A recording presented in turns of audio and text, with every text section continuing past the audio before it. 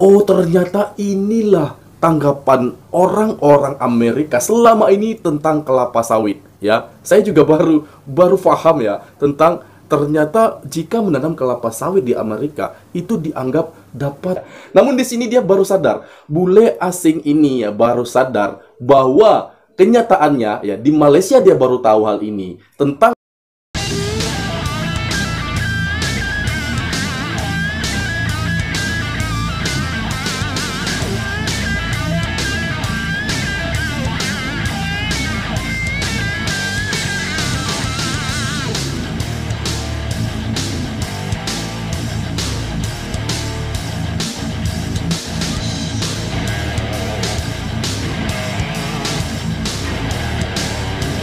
Assalamualaikum warahmatullahi wabarakatuh, and welcome back to my YouTube channel. Selamat datang, selamat berkunjung kembali ke channel ini. Halo guys, apa kabar? Hari ini kita bertemu lagi bersama INDRA SFN channel. Tentunya saya selalu mendoakan seperti biasa, semoga kita semua dalam keadaan baik-baik saja, sehat selalu jasmani dan rohaninya, serta segala macam kegiatan dan aktivitas kita semoga diberikan kemudahan dan kelancaran oleh Tuhan yang Maha Kuasa. Amin ya robbal alamin.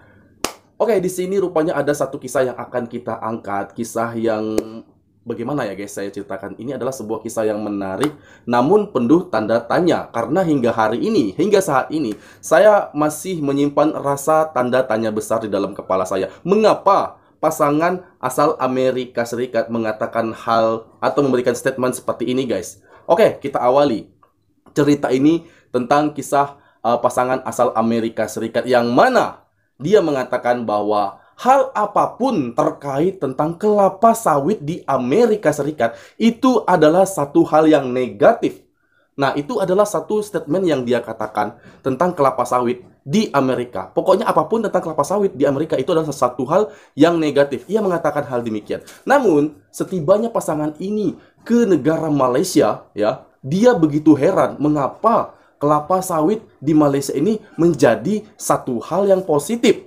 Rupanya guys, setelah dia pelajari dan lebih mendalami lagi tentang kelapa sawit di Malaysia, dan pada akhirnya ya pasangan bule asing ini baru sadar ya, dan itu dapat merubah mindset dia selama ini terkait hal negatif tentang kelapa sawit. Oke, ini ada penuh tanda tanya besar guys. Pertanyaan yang pertama, mengapa kelapa sawit ini menjadi hal negatif di negara Amerika Serikat? Dan yang kedua, pelajaran atau hal apa sih yang mereka pelajari di Malaysia sehingga itu dapat merubah mindset mereka tentang kelapa sawit di Malaysia? Oke, sebelum kita lanjut, alangkah baiknya bagi Anda yang belum support, silahkan kalian dukung dulu channel ini dengan mengklik tombol subscribe dan aktifkan notifikasi bell agar tidak ketinggalan update video terbaru dari channel ini. Langsung saja guys, apa yang dilakukan oleh bule asing di Malaysia ini? Apa yang mereka have you here? We are Tim and Marissa, no tear. I ride in the front And I'm in the rear. We travel the world and we pack too much gear. Oh, all the places we'll go. Through rain and through sleet and through mud and through snow. Oh, all the things we'll see. We've been to a country or two. Or three. Oh, all The fun we've had, you have you along would make us real glad. So give us a like and Hit subscribe to join us along our epic ride.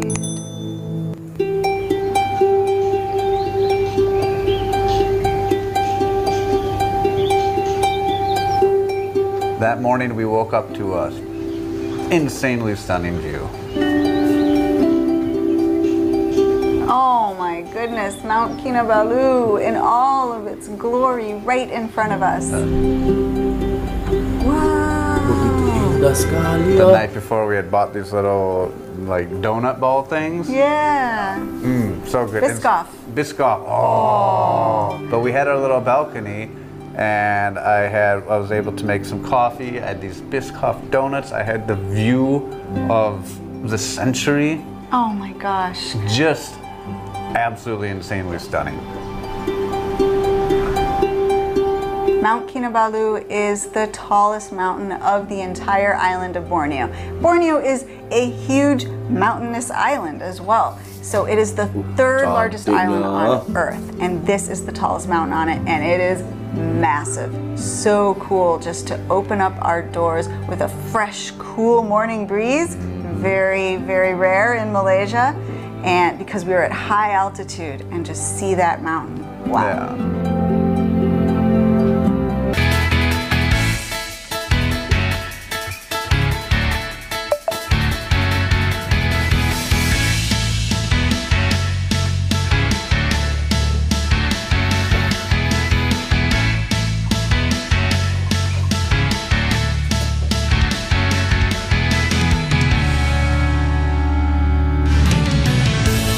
Wih, cantiknya.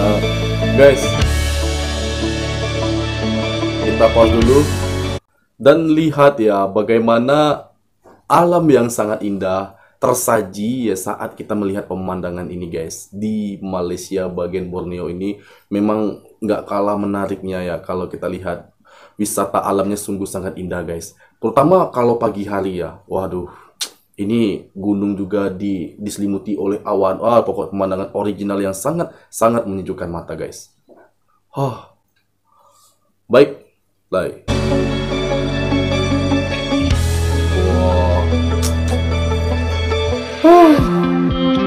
We see all these little dirt roads that cut into the palm oil plantations, and again, they, every dirt road I look at, just like, I bet that went somewhere cool. It looked cool, it looked beautiful. Yeah. And I wanted to get into the heart of palm oil country. And it's fun going off-road on that little KTM 250. It is. Like, we were rocking it down, bumping, bump-ba-da-bum. Yeah, it was super cool. Go Real McCoy. Yes. But as we were riding down these little dirt roads and absorbing the beauty for what it is, right? Because it has a certain exoticness to it, to us as Americans. It does. It's very beautiful. And then there's little rivers, so it was very adventurous to us. But, it did recall back to some of the things that I've heard of regarding palm oil. Palm oil is everywhere. Not only in Malaysia and Indonesia, the largest producers of it in the world, but also probably in your kitchen and bathroom. According to gestureZoo.org, which has a really great breakdown of its pros and cons, palm oil is used in foods such as cake, chocolate, biscuits, margarine, and frying oils. It's also in cosmetics like soap, shampoo, and cleaning products. They say up to 50% of average supermarket products have palm oil in it. So there are some pros. Growing palm oil trees is the most efficient use of land producing oil. These trees have twice as much productivity as coconut trees and 30 times as much as corn. That is crazy to me. Yeah, and we come from a land of corn. Yes, we do. We're from Yes. Chicago, Yeah. the Midwest. And we don't think twice about planting corn out there. And that corn isn't really used for eating. That corn is used for Guys, kita animal pause dulu. feed and oils such as canola. Ya, dan di sini kita bahas ya, ternyata mereka di Chicago ya biasa menggunakan atau mengolah minyak dari jagung ya, guys ya. Dan di sini bahwa mereka baru sadar ya betapa pentingnya kelapa sawit ya, yang mereka anggap negatif di awalnya. Ternyata apa yang mereka katakan negatif tersebut ini telah mereka konsumsi sehari-hari ya, guys ya. Dan mereka baru tahu hal itu, seperti kosmetik, minyak goreng, dan juga mentega, serta lain sebagainya, termasuk sabun mandi ya, guys ya. Dan tentunya itu hal yang sangat-sangat membantu, dan itu adalah sebuah kebutuhan utama dalam kehidupan. Nah, tentunya itu tidak bisa mereka tampik bahwa hal yang negatif mereka anggap di awal itu adalah kelapa sawit. Ternyata itu adalah sebuah hal positif yang mereka konsumsi setiap hari. Okay, like Oil or ethanol, things like that.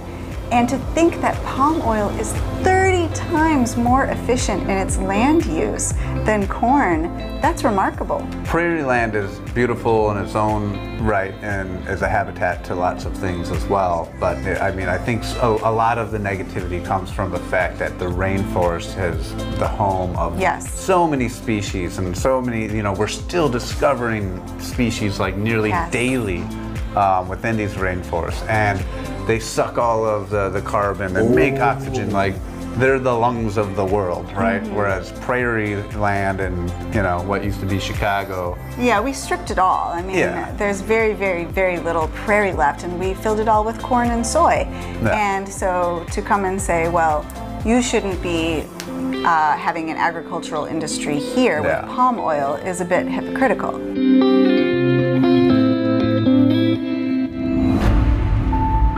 But the oil itself is versatile, cheap, efficient, doesn't have smell, also creates jobs for countries like Malaysia, and is a real boost to the economy.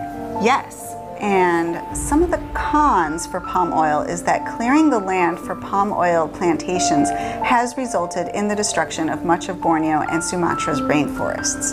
Places where orangutans, rhinos, pygmy elephants, and tigers once roamed freely but are now struggling to survive. Yeah, so it's really hard just to throw a blanket statement of is it good or bad out there, because it's a little bit of both. Kind of like me, I'm not 100% good, not 100% bad. And depending on who you talk to, there's strong opinions of both. But, you know, we've met people who have palm oil plantations, and it really, really, really helps their family, and it gives them a little bit of wealth, and so it's really positive. Absolutely.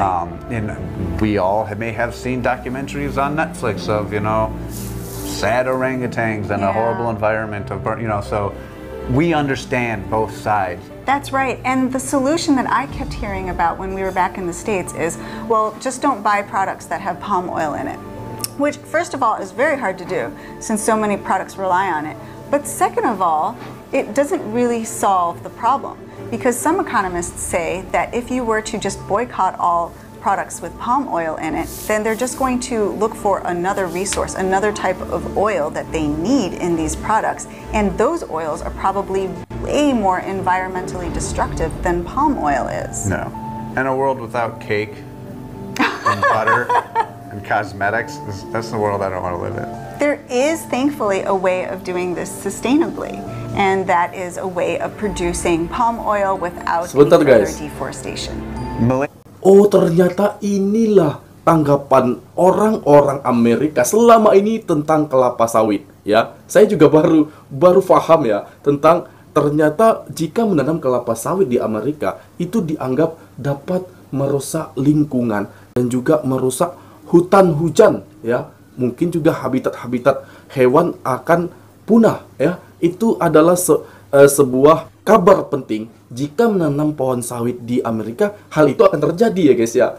Namun itu tentu berlainan jika mereka masuk ke Malaysia, karena manfaat sawit itu sungguh sangat besar selain untuk meningkatkan lapangan pekerjaan, karena memang minyak kelapa sawit dapat bermanfaat untuk banyak hal, membuat banyak produk ya guys ya. Kita lanjut lagi. Play. Malaysia and Indonesia are working hard to make this industry more sustainable and without deforestation. You can look for products that are certified by the Round Table of Sustainable Palm Oil, or RSPO, and it's even approved by environmental organizations like the WWF, Save the Rhino and the Sumatran Orangutan Society, and Greenpeace. For more information on palm oil, we found a really great site that you should check out at chesterzoo.org.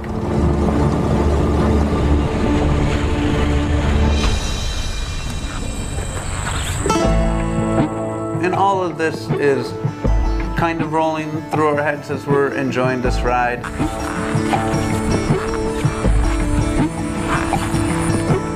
She's nice and muddy. Yay!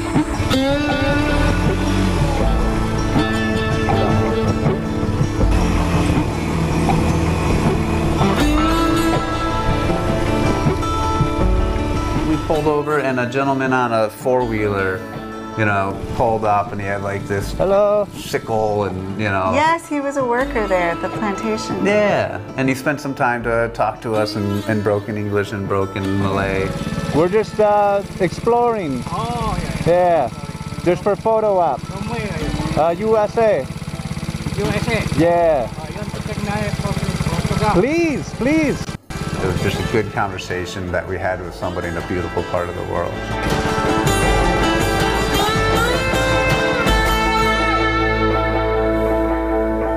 So after our little ride through...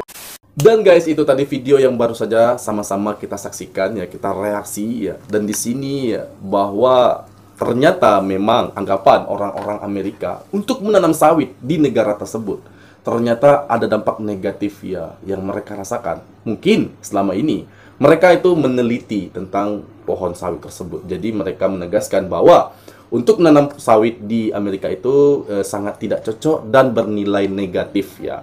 Namun hal berbeda saat pasangan asal Amerika ini masuk ke negara Malaysia, guys. Mereka di situ banyak belajar tentang sawit. Karena apa? Karena mereka juga heran, mengapa sih begitu mudah ditemukan tanaman sawit di Malaysia dan apa dampaknya bagi perekonomian masyarakat. Ternyata ya setelah ditelusuri semakin dalam, kita lihat dan kita dapat menyimpulkan bahwa ada peran yang sangat besar tentang kelapa sawit berguna untuk kemajuan perekonomian masyarakat setempat, guys ya. Karena apa? Kita telah banyak mengetahui ya fungsi dari minyak kelapa sawit ini dapat membuat berbagai produk, terutama untuk kosmetik, untuk makanan dan juga bahan-bahan makanan di dapur ya guys, seperti minyak goreng dan juga mentega, sabun mandi dan lain sebagainya ya guys. Malaysia, Indonesia itu juga adalah salah satu pemasok kelapa sawit terbesar dunia, guys. Saya juga bangga ya ketika dia juga tadi menyebutkan negara Indonesia.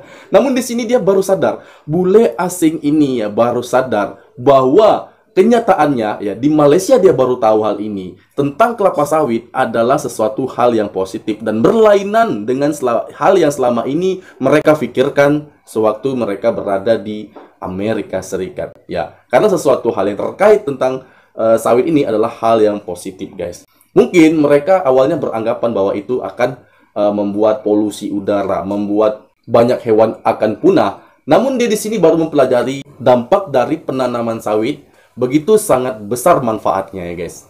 Oke lagi demikian nanti video aku. Semoga video ini bermanfaat bagi kita semua dan aku mohon undur diri. Mohon maaf jika ada kesalahan kata, kesalahan sikap aku pada Anda semua. Saya mohon dimaafkan dan aku akhiri wassalamualaikum warahmatullahi wabarakatuh.